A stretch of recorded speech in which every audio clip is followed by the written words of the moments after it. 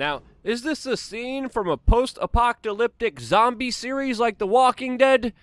Nope. It's a scene of what happens when you have big government in America's biggest cities. Welcome back, beautiful and amazing human beings. This is Ogrodowski of WeAreChange.org. Luckily, not anywhere near this place in Philadelphia. Hopefully you're not around there as well. Lots and lots of extremely important news to get into today, especially with some of the troubling developments unfolding right now between the United States and Russia. There's more civil unrest inside of the United States, and we had a major decision by the CDC and FDA on an issue that we've been warning you about. And of course, there's a lot of information surrounding this news that there's not a lot of important context on that we're going to be providing in this video. And just jumping right into it, yes, of course, there's more civil unrest inside of the United States, specifically in Minneapolis, where police officers says she accidentally shot and killed someone when she thought she was using a taser. This has sparked more violence in response to this. There have been lootings, there have been protests, there also have been multiple gunshots during these events that are only going to be unfolding and expanding from here all across the United States, especially during the summer. And as all of this is happening, the mainstream media is trying to obfuscate some of these events, with even some reporters demanding that police officers don't classify these events as riots when they are riots. Yeah, just so everybody's clear, I was front and center at the protest, at the riot. We did not. It was a riot. Don't do that. There was no riot. There was. So the officers that were putting themselves in harm's way were being pelted with frozen cans of pop. They were being pelted with concrete blocks. Now, it's also important to note here that big tech, along with the mainstream media, have been running with these narratives as well, as perfectly exemplified of what happens when you Google riots today comparatively to when you DuckDuckGo them on independent search engines, and the results surely do show you a clear agenda that's being pushed forward. Now, with this particular event, of course, it's a very divisive one. Many people who are on one particular side have already made up their mind. The people who are on another have already made up their mind. But again, it's important to note here, people aren't even looking at the facts and the details of this case, and they should. Some people will always support the police no matter what. Some people will always support the protesters no matter what. And in reality, the truth is somewhere down the middle. Looking into this particular case, it's filled with a lot of details. It's filled with a lot of emotions, as well as that's convoluting a lot of people's viewpoints on this. I think this was a tragedy that should be avoided at all costs in the future. And the police woman involved in this event made a very big mistake that she should face the full ramifications for the consequences of her actions. Now, does this single act of violence by the state justify other acts of violence? No, definitely not. All acts of violence should be called out no matter what, since, you know, that's common sense, and we don't live in a common sense reality. As perfectly exemplified by this latest geopolitical splat that we here as independent media have been telling you to keep an eye on, that we've been telling you weeks, if not months ago, to keep an eye on this situation because it will get worse from here. It has, and it's only going to deteriorate further from here, as of course the military-industrial complex, along with some elements of the mainstream media, are very eager to sell more weapons. Ukraine, of course, wants to buy them. The United States is sending their military hardware and troops into the Ukrainian region. Russia, of course, is doing the same. Russia is now issuing a warning to the United States that its warship better stay away from Crimea for, quote, their own good, as of course the United States is still moving with their mobilization of their military forces, of course, near Crimea. Russia is accusing the United States of turning the region into, quote, a powder keg. NATO is, of course, standing with Ukraine. The U.S. government is, of course, saber-rattling back against Russia, saying that they will act firmly in defense of Ukraine. And this entire situation is a mess, with Russia calling the U.S. an adversary. And, man, the situation doesn't look good. I think I will do a full geopolitical breakdown on tomorrow's video highlighting some of the important history and context regarding this issue. If this is something you're interested in, let me know down in the comment section below. We always aim to do the best job we can for you here as independent media. Independent critical media that is becoming more and more censored by the day, as even Twitter recently blocked my friend Jason Whitlock for reporting the BLM founder buying a $1.4 million home in a predominantly white neighborhood. My friend, Stand Up 911, also had his Instagram page taken down, and now, according to some of the terms and services, you can't even have Mobb Deep videos on Instagram. As of course, Prodigy, also someone that I was close with, he definitely spoke his mind, but to censor his music videos, I mean,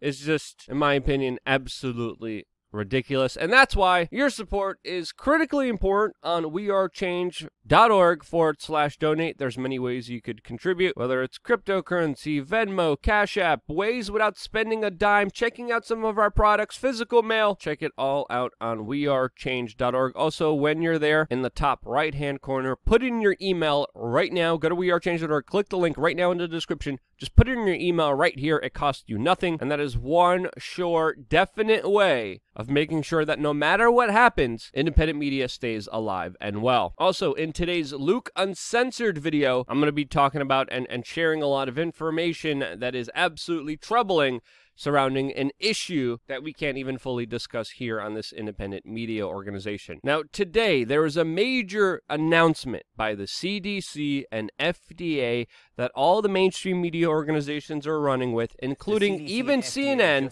as these government agencies released a joint statement asking to pause the use of the Johnson & Johnson shot. This, of course, after health concerns, and they specifically cite 6 cases of rare and severe blood clots that have happened to individuals that have just taken this Johnson & Johnson shot. It's important to note here that there have been no long-term studies with this Johnson & Johnson shot, and we have to ask ourselves what's really happening here with this major announcement that, of course, will have larger implications on society. And again, we're getting reports that AstraZeneca and the Johnson & Johnson shot are causing rare blood clotting. There have been a lot of reports that I've been talking about on LukeUncensored.com, but the news that the federal government is stopping the use of this shot immediately should definitely raise some very serious questions. Now, again, the official story here that this is all surrounding 6 cases, and as you know, there's been a lot of reports of complications, severe side effects, blood clotting, and other ailments that people have been going through after taking this and other shots. Now, these federal government agencies are only talking about 6 reported cases, and the mainstream media is reminding people that 6.8 million people have already been given this shot. Some people, like blue check-marked individuals, are saying that they're happy that they got this shot before it was banned by the federal government, because according to them, it's a 1 in a million chance of blood clotting, which they say is more dangerous than getting the sickness that this shot is for. And if you go by the official numbers, sure, that's true, but 1, she should look at the survival rate of this sickness in the first place, and 2, we have to legitimately ask ourselves, is it 6 people like they officially say, or is there something else happening here that they don't want to panic people? Because at face value, this doesn't make sense. Is there something else here going on? And let's be honest here, these government agencies don't have the best record of telling the truth. The CDC was telling you not to wear masks, then they were telling you to wear a mask, then they were telling you to wear 2, then not to, then 2 again. A lot of the policies and protocols and procedures pushed by these federal agencies haven't always been the most transparent, or let's just say solid here. So this already, on that simple basis alone, is giving people a lot of skepticism here, which I think is absolutely warranted and granted. Now, doctors are warning people if they feel sudden pain, shortness of breath, severe headaches, abdominal pain, leg pains, or shortness of breath after taking any of these shots to, quote, seek medical treatment. This shot was, quote, fast-tracked by individuals like Donald Trump. It was rushed. There wasn't any long-term studies surrounding this, and it was approved by these federal agencies beforehand, along with, of course, the World Health Organization that approved this specific shot. which now is also going to be delayed in Europe and other places around the world. People who had appointments to take the Johnson & Johnson shot will now keep their appointments, according to the medical professionals here, and they will be given either a Moderna or Pfizer shot instead of the Johnson & Johnson shot. The White House says that this latest news won't ruin the goal of 200 million people getting the shot by April 30th. Already, a large population of the United States has received one of these shots, and along with some complications, along with accusations of these shots not being administered correctly, the reports of the side effects, we're also getting news that some people who have taken the shot are also getting the sickness that the shot is for, as reported by this story of an Alaskan woman who caught the sickness for a second time after being given the Johnson & Johnson shot. Now, we have seen reports of this happen sporadically all around the world. Medical professionals are saying that this chance of happening to the average person is, quote, relatively low, but yet again here, I can't stress this enough, we only have the preliminary data that should raise some questions, but shouldn't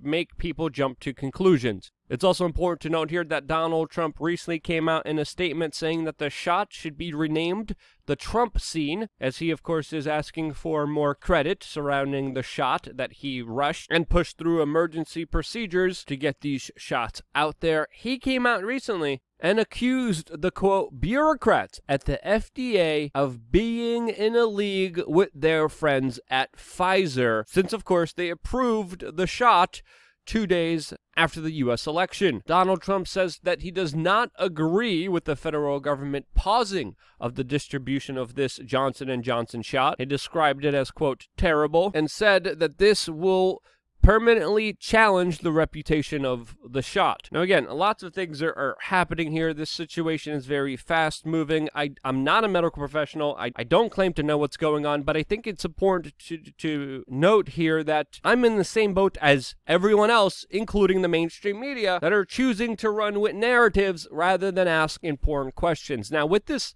latest announcement by these federal agencies, we have to ask ourselves, is this happening because of this rare blood clot concern with 6 people? That's one theory. The second theory is that there's something else going on right now that the CDC and other federal agencies don't want to panic the public over, and there could be graver complications or problems ahead that they don't want to tell the American public about. Or 3, as Donald Trump kind of hinted at, is the FDA in bed with Pfizer trying to stomp out the competition, Johnson & Johnson, that of course is rising on their coattails. Now, these are 3 theories which I think are plausible here, but which one do you think is unfolding right now? Let me know down in the comment section below, as well as any other evidence you have to suggest that any of these theories are true. Again, I do not claim to know the truth. I can only do my best to pursue it. We're on YouTube, so of course the government is always telling the truth. The medical professionals are always telling the truth. High praise to Bill Gates, high praise to Dr. Fauci, high praise to the CDC and FDA that of course have no corporate ties to organizations like Monsanto previously before in history. Praise the government. They all know what's good for you and great. Hallelujah to the pharma industrial complex, because they never did anything wrong. Always believe the official story. The government never lies to you guys. Come on. Okay, so yeah, you got that, YouTube moderator? Okay, good. Now we're going to discuss other issues on LukeUncensored.com, where I'm going to go off about everything that I can't say here. Again, I wouldn't be here if it wasn't for you, amazing human beings, interacting with me, sharing this video with your friends and family members. That's one of the best things you could do. Even just random people. Send them this video. Someone messages you, you don't know, someone's spamming you, spam them back with this video. And because you guys do that, I am still here. I wouldn't be here if it wasn't for you. Love you guys. Stay tuned for more here on wearechange.org.